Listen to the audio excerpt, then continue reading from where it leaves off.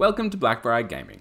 Over the past few weeks, GW has been teasing us each day with a few rules from each of the legions. Though we saw lots of different rules, a lot of the legions didn't enjoy the reveal of their advanced reactions, an important consideration of how that legion will play. To help players choose their legion while putting in their pre-orders, I thought we'd take a look at those advanced reactions that are yet to be revealed. 12 of the legions missed out on their advanced reactions, so we'll go through almost all of them. I don't seem to have the White Scars advanced reaction, so if you happen to have that one, feel free to chuck it down in the comments below, as I'm sure the 5th Legion could use the morale boost.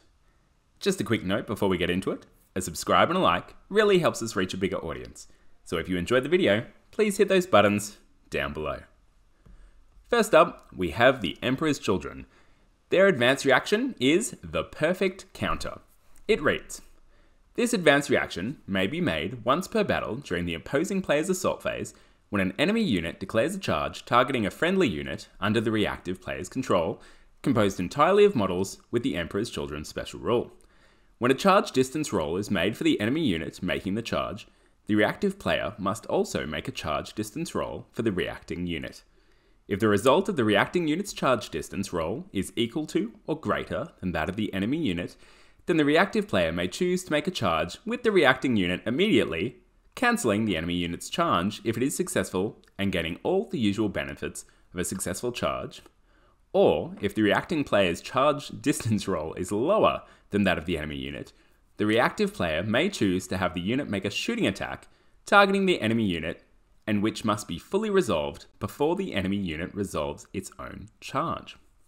A unit that makes a shooting attack as part of the perfect counter reaction may not make any attacks indirectly, same, fire, defensive weapons, vehicles, blah blah blah, wall of death roll. We're going to see that a lot, so I'm not going to go into it each time. Essentially, right, so just to sum this reaction up, the Emperor's Children player is getting charged by an enemy unit.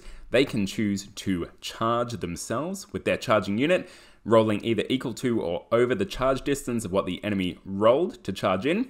If they're successful, they make the charge and get all their bonuses, which for Emperor's Children is great. It means they get their initiative bonus. If they fail, it means they get to do a shooting attack instead, as per an Overwatch reaction. So pretty good. Good if it passes, great if it passes, but still good if it fails. So that is the Emperor's Children advanced reaction, the perfect counter. Next up, we have the Iron Warriors, the 4th Legion. Their advanced reaction is called Bitter Fury. It reads, this advanced reaction may be made once per battle during the opposing player's shooting phase when any enemy unit declares a shooting attack targeting a friendly unit under the reactive player's control, composed entirely of models with the Iron Warriors special rule.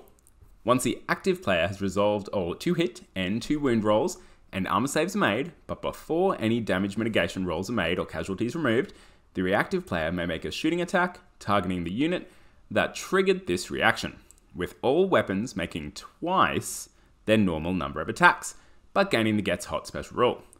To hit rolls for weapons that already possess the Gets Hot special rule, trigger that special rule on a roll of 1 or 2 during this shooting attack, instead of only on a 1. A unit that makes a shooting attack as part of a Bitter Fury reaction may not make any attacks indirectly, include weapons barrage special rules, etc., vehicles defensive weapons, and Bitter Fury rule of death rule instead of firing normally with flamers. Once again, we're seeing that end bit here. So, to sum that up, the Iron Warriors advanced reaction is, if you're shot at, you can shoot back, but you get to make twice the number of attacks.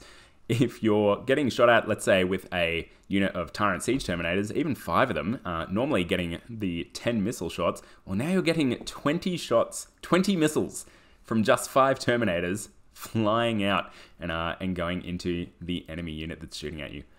But it does get hot on a roll of 1, so that's gonna get a bit spicy. But hey, Siege Tyrant Terminators don't care, really, because it's AP3 on those missile launchers. They get the 2+ save, so the Gets Hot rule now takes on the AP of the weapon that's being shot. So it's actually kind of great. So yeah, that's a great use for it. That one right there. So yeah, Iron Warriors, pretty cool. I really like it. We'll see something very similar with the Iron Hands in a little bit, but we're not there yet. Next up is the Space Wolf advanced reaction. Here we go. It is called No Prey Escapes the Wolf. It reads, This advanced reaction may be made once per battle in the opposing player's turn, when any enemy unit with one or more models within 12 inches of a friendly unit made up entirely of models with the Space Wolf special rule is moved during the movement phase. Once the enemy unit that triggered this reaction has been moved, but before any other units moved, a single friendly unit made up entirely of models with the Space Wolf special rule that can draw a line of sight to the enemy unit that moved may immediately move up to a number of inches equal to the highest initiative characteristic in the unit, and then declare a charge targeting the enemy unit that moved if it is within 12 inches. A charge declared as part of this reaction is resolved immediately. The enemy unit may not declare any reaction against this charge, which is really nice. And if successful, the combat will be fought as normal in the following assault phase, with a charging unit with a Space Wolf special rule gaining all the normal benefits for charging. This is fantastic. So this happens, just to clarify, this happens in the movement phase. Team, let me just double check that. Yep, you betcha. So it happens before the enemy gets to shoot, which is really good. A lot of these counter charges that we've seen, I think the Imperial Fist one, for example, happen in the enemies either after they've shot or they happen, I could be wrong with the Imperial Fist, but we've seen some countercharge ones that happen more so either in the shooting phase after they've shot or in the assault phase as well, just like the Emperor's Children one that we just saw. For this to happen in the movement phase is absolutely fantastic. It's pinning that unit down and that they get to move their initiative beforehand. We're talking, 4, 5, maybe. And let's just check highest initiative. Yeah, you betcha. So if you've got a character in there, it's going to go up. But essentially that they get to move that and then make the charge means even if the enemy unit is just touching within 12, which they kind of have to if they want to get a charge off themselves, / they 100% do have to, you're going to be able to charge in. So good. So good. It's going to be pretty good odds of getting that charge off too. You're looking at probably a 7 or 8 inch charge. So that's fantastic. After you've moved your initiative, I should say. Really nice. No Prey Escapes Wolf. Aptly named. This is going to be pretty powerful for the Space Wolves, I think.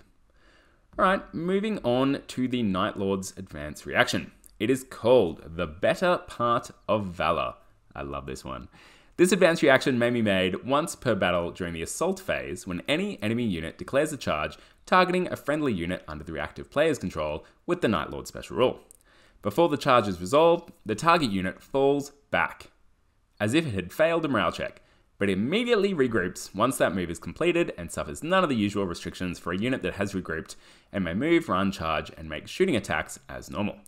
If this movement causes the target unit to move more than 12 inches from or out of sight of the charging unit, then the active player may redirect the charge to target another enemy unit within range. But if the target unit remains within 12 inches and within line of sight of the charging unit, the target unit must attempt the original charge. If the fallback caused by this reaction forces the reacting unit to reach the edge of the battlefield, it immediately stops moving and regroups, but suffers none of the usual restrictions for a unit that has regrouped, etc., etc. This is really fun, and I think this is one of the few we've seen of this type. Maybe there was another move one when being assaulted, but either way, Night Lords, pretty cool. You fall back away from the enemy because why would you stand there and take a charge like a chump? You don't have any honor. You're not worried about that. So the Night Lords gets to make a fallback move, 2d6, I believe. It might have changed in the new edition. I'm not 100% sure on that. If someone knows, please put it down in the comments below. But what you want to do is move away from them, probably leaving one model just within 12 inches of that enemy unit. So they've got to make that 12-inch charge if they're going to be successful, and forcing them to make it and no doubt failing it. And then in your turn, next turn, you're counter-charging, you're shooting at them, you're just taking complete advantage of it. It's setting a trap, essentially, with a Night Lord's unit. I think it's really fun. Good to see. So that is the Night Lord's advanced reaction. Blood Angels advanced reaction. Okay, it is called the Wrath of Angels. This advanced reaction may be made once per battle during the opposing player's shooting phase when any enemy player declares a shooting attack targeting a unit composed entirely of models with the infantry unit type and the Blood Angels special rule under the reactive player's control. All models in the unit targeted by the shooting attack that triggers this reaction gain the Shrouded 5+ special rule against all wounds inflicted as part of the shooting act that triggered this reaction. If the reacting unit already had a version of Shrouded, this does not stack, etc., etc. Once the shooting attack has been completely resolved, the reacting unit may have a charge declared for it. Weird wording. Sure. Following all the normal rules for charging and targeting the enemy unit that made the shooting attack. This is what I was talking about before.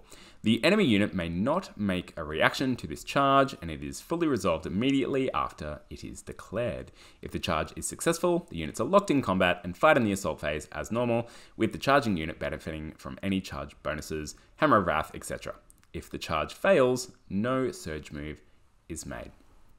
Alright, cool. So getting a Shrouded 5+, that's just one of the regular reactions. What the Blood Angel's reaction chucks on top of that is that you get to charge straight after being shot, which is, look, it'd be nice if you could charge before you were shot and taking all those wounds, but that's okay. It's still pretty great. So you get the 5+ Shrouded, which is that shrug, to try and take less damage, and then charging in straight away. Now, look, I don't love this advanced reaction. Is probably the least of the favorite that we've seen so far today, because the enemy is going to have to be pretty close, so it's only going to be relevant for those units that are doing some close shooting attacks.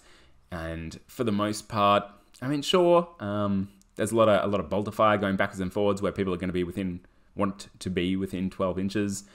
So look, it's a thing. It'll happen. I don't think it's amazing. It's only going to come up not in niche circumstances, but certainly a lot of the shooting happening in the game will be outside of that 12 inches where you could possibly charge. So less exciting for those circumstances, but will it come off? Yeah, it'll come off. It is what it is. Not overly enthused, but look, it's combining the protection of the Shrouded and getting a charge off in your opponent's turn, which is not bad. It's not shabby. It is what it is. All right, that is the Blood Angels. Moving on to the Iron Hands. Their reaction is the Gorgon's Spite.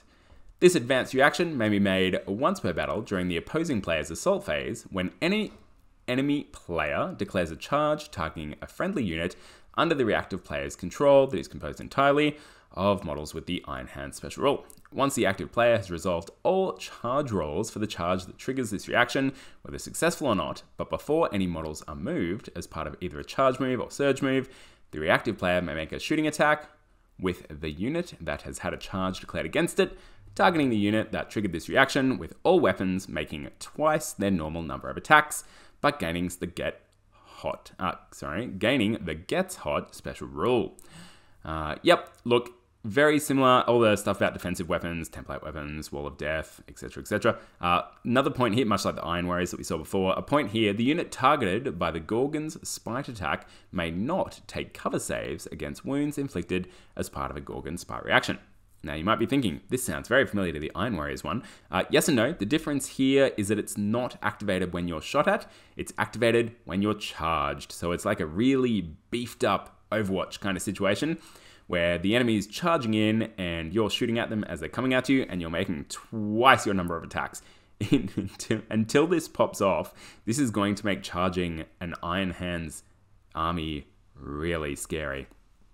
The cover saves makes a lot of sense because the enemy's charging, right? They're running at you, so they're not going to be taking cover as they're doing that, charging into assault. So that's why they get that little piece over the Iron Warriors, I suppose. Yeah, this is good, right? Firing Overwatch on full ballistic skill, which I believe is a thing, correct me if I'm wrong, is already good, but getting twice the number of attacks, even once per game, is wild. And this is going to make that first assault, any assault really, because you can't even choose to make your first assault with a unit you don't care about that much, because the Iron Hands player, they just hold on to this until later. You can't even bait it out. You just have to know that one of your key assaults that you're going to make is going to get absolutely punished. So there we go. That is the Iron Hands advanced reaction. Super good. Their rules are super good too. I think we're seeing a theme for these Iron Hands. Next up is the Ultramarines. Here we go. Their advanced reaction is called Unity of Purpose. This advanced reaction may be made once per battle during the opposing player's shooting phase when any enemy player declares a shooting attack targeting a friendly unit with the reactive player's control composed entirely of models with the Ultramarine special rule. Once the active player has resolved all 2 hit rolls to wound rolls and armor saves are made, but before any damage mitigation rolls are made or casualties removed, the reactive player may choose to expend one of their reactions for that phase just keeps going, to have both the unit targeted by the shooting attack and one other unit composed entirely of models, which Ultramarine special rules, make a shooting attack, targeting the unit that triggered this reaction and following all the usual rules for shooting attacks. Any unit that makes a shooting attack as part of a unity of purpose reaction may not make any attacks indirectly, barrage weapons, line of sight, vehicles, defensive weapons, etc., wall of death, flamers, 8 inches. Both units that make shooting attacks as part of this reaction are considered to have made a reaction in this phase, and as such, may not make any further reactions. Just to sum that up, a normal reaction in this game, a core reaction if you will, is that when you get shot at, one of your units can shoot back. Well, the Ultramarines, they do it different. When an enemy unit shoots at your unit, you not only get to shoot back with that unit before damage is taken, you get to shoot back with another unit. And let's see, are there any conditions around that? Just quickly. Blah, blah, blah. Shooting attack, targeting unit, perform the rack player, choose to expend, have both the unit and one other unit. It can be any unit on the table that has line of sight and range. That is wild. They don't need to be within 12 inches of each other or anything like that you often see with these kind of rules. They need to be close to take advantage, and we've seen that with the Ultramarines' other rules. The Rite of War, I believe, was it? Or something Ultramarine required units to be close to each other. No, I think it was their Legion rule. This rule, however, that unit could be on the other side of the table, but if their weapons are long range enough and they've got line of sight, you can shoot with them. So this is gonna be really good for a one shot go where 2 of your units get to shoot at an enemy, absolutely punishing them in their own shooting phase. So pretty good. It will be impactful. Good job, Ultramarines. Next up we have the Death Guard Advanced Reaction. It is called Remorseless Advance. This is a short one. What a gift. This advanced reaction may be made once per battle during the opposing player's shooting phase when any enemy unit declares a shooting attack targeting a friendly unit under the reactive player's control with the Death Guard special rule.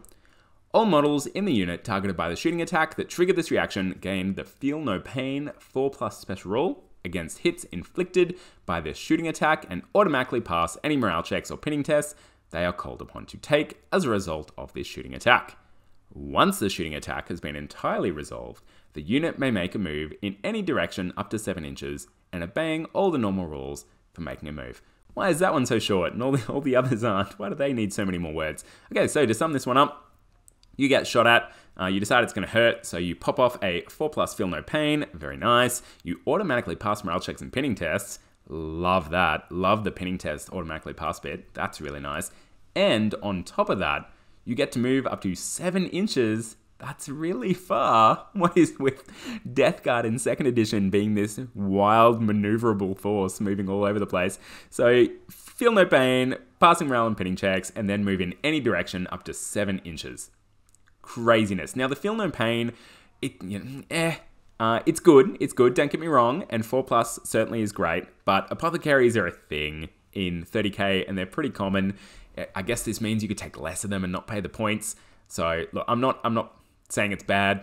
There's just other ways to gain it. So I don't love to see Feel No Pain effects in advanced reactions, but it is what it is. But 4+ is better. It's better than what you're getting from the apothecary, unless I'm incorrect there, but I'm pretty sure it is. So that's fine. And there's plenty of units that won't have apothecaries. So I take it back. I take my shaming back. This is really good. It's really good. I love the move. It's 7 inches. That's crazy. These guys are moving so fast across the table. Good for you, Death Guard. You're doing your own thing. Next up is the Wordbearer's Advanced Reaction. And this advanced reaction is called Glorious Martyrdom. This is so good. Here we go. This advanced reaction may be made once per battle during the opposing player's shooting phase when any enemy unit declares a shooting attack targeting a friendly unit under a reactive player's control with the Wordbearer special rule. Once this reaction has been declared, a single model in the reacting unit with the Wordbearer special rule is selected by the reacting unit's controlling player. So a single model, that model is removed as a casualty immediately without any to hit or to win rolls being made by the attacking unit and with no armor saves or damage mitigation rolls made by the reactive player. This ends the shooting attack with no further rolls or tests being made. If any of the weapons in the attacking unit would normally inflict further hits after causing an unsaved wound, such as deflagrate, or something like that, or other effects, blah blah blah, then these additional hits or effects are ignored and have no effect.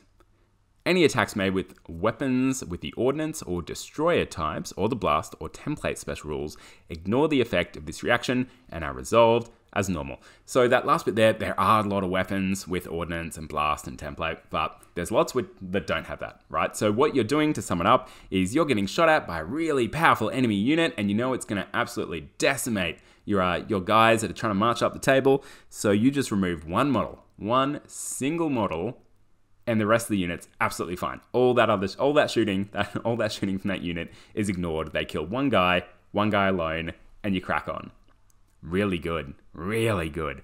There's going to be plenty of circumstances where this would be a bit meh, plenty of circumstances where you won't get to use it because of the type of weapon that's shooting at you, but there's also going to be a whole bunch of circumstances where just removing one model instead of the, 2, 3, 4, 5, 6, 7, however many otherwise might have been killed by a whole lot of firepower coming your way, it's going to feel really great. So that's Glorious Martyrdom, the Word Bearer's advanced reaction. Very impressed. Well done, Word Bearers. That's cool. Next up, we have the Salamanders. So the Salamanders' advanced reaction, I should say, is Duty is Sacrifice. This advanced reaction may be made once per battle during the opposing player's assault phase when any enemy player declares a charge targeting a friendly unit under the reactive player's control and composed entirely of models with the Salamander special rule. If the enemy unit's charge is successful, all models with the infantry unit type in the target unit gain a bonus of +1 to their weapon skill, strength, and attacks characteristic for the duration of that assault phase. However, once the combat that includes the unit that made this reaction has been selected, all models involved have made their attacks, and any morale checks required as part of that combat are fully resolved. Roll a d6 for each model remaining in the unit that makes this reaction. For each dice that scores a 6 or more, the unit suffers 1 automatic wound against which no armor saves or damage mitigation rolls of any kind may be made. Oof. Oof. If the charge that triggers Duty of Sacrifice is unsuccessful, all models in a unit for which the reaction was declared instead gain the Fearless special rule until the end of the controlling player's next turn, and do not roll to see if any models suffer automatic wounds. That last bit's really nice. They're thinking about things that could happen here. So look, you're getting +1 weapon skill, strength, and attacks when being charged. That's really nice. That's really good, right? And weapon skill makes a big difference in this edition. So super impressed with that. Attacks are also pretty hard to come by in Horus Heresy for all these 40k players out there. So that's super powerful, but 1/6 of your models are going to cop a wound. Look, with elite infantry now, Terminators, veterans, lots of specialist units having 2 wounds, this isn't as punishing as it may sound. Remember, it's 1 in 6 models, so probably only 1 at the end of that assault. You're probably going to take 1 wound, depending on how many guys are left. And if it's on a unit that has 2 wounds, which it might be because you're probably going to keep this for one of your better units, then you're not even killing a guy. But meanwhile, you're getting +1 weapon skill, strength, or attacks. So I think this is pretty good. Even if you pop it off, and the enemy, it sucks that it has to be when the enemy player declares a charge. It'd be great to say, after an enemy player completes a successful charge, as opposed, because just being fearless, for the next turn, it's good. Fearless is great, but it'd be nicer to hold on to this, because if the enemy unit fails their charge, you've kind of wasted it. Getting fearless is better than nothing, but it still kind of feels like a waste compared to that +1 to weapon skill, strength, and attacks. So pretty good. The little qualifier there is a bit disappointing, but it is what it is. So that is the Salamander's advanced reaction. Lastly, we have the Alpha Legion advanced reaction. It is called Smoke and Mirrors. This advanced reaction may be made once per battle during the shooting phase when any enemy player declares a shooting attack targeting a friendly unit under the reactive player's control, composed entirely of models with the Alpha Legion special rule. Before resolving the shooting attack, the unit targeted by the shooting attack may be redeployed. To redeploy the unit, the controlling player selects 1 model from the unit making this reaction and places it anywhere within 12 inches of its original position, and then scatters the model d6 inches. If it hits impassable terrain, buildings, fortification, 1 inch of enemy models, blah blah blah, it stops. Once this model is placed, all other models from the reacting unit may be placed anywhere within 6 inches of that model, at least 1 inch from any enemy model, and in unit coherency. Any models that cannot be placed must be removed as casualties. Once the redeployment is complete, the active player may resolve their shooting attack as normal. If the shooting attack is no longer valid once this redeployment is complete, due to the enemy unit no longer having line of sight to the target unit, for example, then the active player may not select a different target and no attacks are made or dice rolled for that unit. This is brutal. So to start, you're moving 12 inches with that unit, and it's from any one of the models, right? So if you've got a unit that's covering, you've got 10 models in it, that's covering quite a bit of board space. Going 12 inches out from any single one of those models is wild. You can move in a crazy direction and distance. So the enemy is going to find it really hard to know where you're going to go and to stop you from taking advantage of this. The scatters D6 hurts a little. It hurts just a tad if you move beautifully behind a wall to hide yourself and you scatter D6 out into the open, it's really going to hurt. Noting that you then get to put the rest of the unit within 6 and coherency, so you can still kind of get them behind that wall. But yes, the scatter is, look, I know why they did it. I get it, but it hurts a little. Shutting down the enemy's ability to select a different target is really nice. So this is just going to absolutely waste that unit's shooting. It's just going to do nothing if you manage to move out of line of sight, which is what this is intended for. Another way that this Legion advanced reaction is super powerful is any short-range weapon that the enemy might be trying to bring to bear. So, trying to get rapid fire off on plasma guns, melter guns. Just to clarify, this is not just infantry. I could be wrong here, but from what I see, this is not just infantry. This is any unit. So anytime the enemy comes down with a drop pod, they jump out with their melter guns, they get super excited because they're going to get off some sweet, half-range melter shots and have the best time ever. See ya, that tank that they were going for has just moved 12 inches away from them. Maybe even further with that scatter. Hopefully not too much closer. So that's just so good. It is really shutting down the enemy's close-range firepower. Same templates. If they're coming down with a whole bunch of guys with flamers, you're out of there, right? It's also really going to shut down the enemy's ability or keenness, their intent. If they want to get a charge off, they are not going to be shooting at you first with anything. Because even if they shoot with a different unit from the one assaulting, you can still move. You can get out of there. So if they want to be charging, they're not going to be shooting the unit that they want to charge until they've drawn this advanced reaction out. So that's Smoke and Mirrors for the Alpha Legion. It is wild. It is so good. I am so happy with that one. And that is the last advanced reaction that we're looking at today. And that brings us to the end of our Heresy chats for today. Thank you so much for watching. Are you happy with your Legion's advanced reactions? Are there any that are standing out as particularly powerful or particularly mediocre? What's your thoughts? Let me know what you think down in the comments below. Make sure to keep rolling those dice and getting hyped for Heresy.